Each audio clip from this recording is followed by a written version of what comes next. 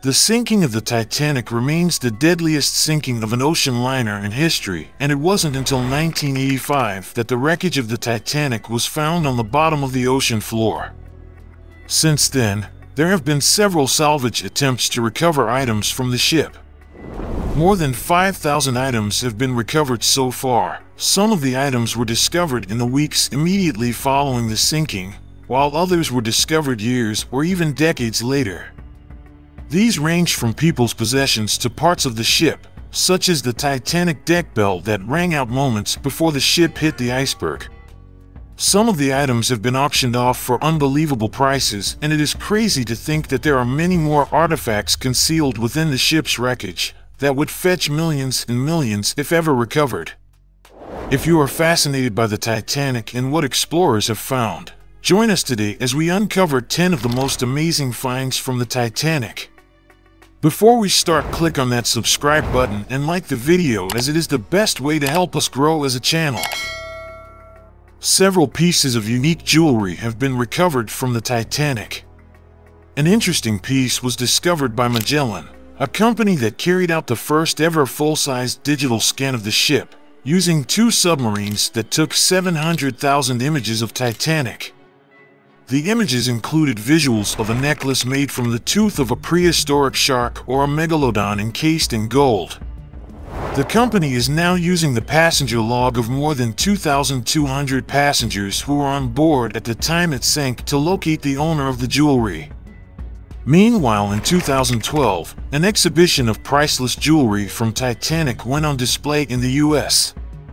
Premier Exhibitions, which has thousands of Titanic artifacts, showed diamond and gold rings and other jewels that are believed to have belonged to some of the first-class passengers on board the Titanic when it sank. Out of the wreckage of the Titanic also came a woman's 15-karat rose gold and silver bracelet with the name Amy encrusted in diamonds. It might have belonged to Amy Stanley, a third-class passenger and one of the only Amys on board. You may recall the steamy scene from the Titanic movie, when Rose and Jack shared an intimate romantic moment inside a Renault luxury car aboard the ship. Although the scene was fictional, the car's presence on the Titanic is an historical fact. There was a Renault owned by first-class passenger William Carter which was destroyed when the Titanic sank. Interestingly enough, the Renault Type CB Coupe de Ville is the only automobile known for certain to have been on the Titanic. Both Carter and his family survived the sinking, and he later made a $5,000 insurance claim for his brand new automobile. Historians say the Renault was held in a cargo hold on the front of the ship, which remains mostly intact on the ocean floor now. While the value of the actual vehicle is unknown, in 2003, a similar Renault was sold at an auction for $269,000. The real version, if ever recovered, would surely fetch millions. This car is one of only 2 ever built and is steeped in history, making it a must-see for car enthusiasts and Titanic fans alike. An exact replica of this car can be seen at the Volo Auto Museum in Illinois. Ever wondered what the guests ate on the Titanic? The Titanic was regarded as the finest restaurant afloat, but it's just not that. The menus on the Titanic are symbolic of the class differences that existed around this time. The Titanic served an abundance of extravagant dishes to its first-class passengers. They had access to a whole host of different kinds of delicacies such as eggs argenteuil, consommé fermier, and chicken à la Maryland. Even though the second-class menus were slightly less fancy, they still had delicious dishes like roasted turkey with cranberry sauce, lamb with mint sauce, baked haddock, and there was also plum pudding and wine jelly. On the other hand, the third-class menu seemed more like slop for breakfast, lunch, and dinner. Their dishes included porridge, rice soup, potatoes, and bread and butter. It is known that a first-class passenger named Abraham Lincoln Salomon rescued a menu from the last first-class lunch served aboard the Titanic. The menu lists dishes like grilled mutton chops and custard pudding that were available for passengers to eat on April 14, 1912. This menu was sold for a whopping $88,000 in September 2015 at an online auction. Undersea explorer Robert Ballard, who first discovered the Titanic wreck, spotted and photographed a doll's head during one of his dives. Ballard didn't pick it up or record its position, so no one is sure exactly where it is. Although director James Cameron incorporated the doll's head into the movie, which did include shots actually filmed on or around the wreck, the particular shot in the movie was recreated with a modern prop. It is unclear whether it is the same doll's head, but there was a doll's head that was recovered from the wreck and auctioned off. It is believed to have been passenger Eva Hart's favorite doll, whom she had to leave behind when she fled the sinking ship. The doll was found 41 years ago, 2,000 meters underwater halfway across the Atlantic, by Captain Abel Federico Nogueras of the shipping company Argenbel, and he kept her for the next 15 years until his death. When passenger Eva Hart died in 1996, never having seen her doll again, she was happy in the knowledge that it had been found. The doll's body remains missing, the hair has fallen off her head and her face is covered with barnacles, but despite her spine-chilling appearance that resembles something out of a Stephen King film, her historical value means she is likely to fetch an eye-watering sum at an auction. In the Titanic movie, you may recall the sad scene when a couple of musicians stayed back in the sinking ship and played music. Interestingly enough, this scene was based on real events. Bandleader Wallace Hartley gathered his 7 fellow musicians to play music to calm the panicked people on board. Survivors of the ship reported that the band played upbeat music, including popular comic songs of the late 19th and early 20th century. In their final moments, the band played the hymn, "Nearer My God to Thee." Sadly, only 3 of the musicians' bodies were recovered. When bandleader Hartley's body was found, it is reported that he was still carrying his violin in a leather case. Afterwards, the violin was given to Hartley's fiancée, Maria Robinson. It passed through some other hands before being rediscovered in 2006.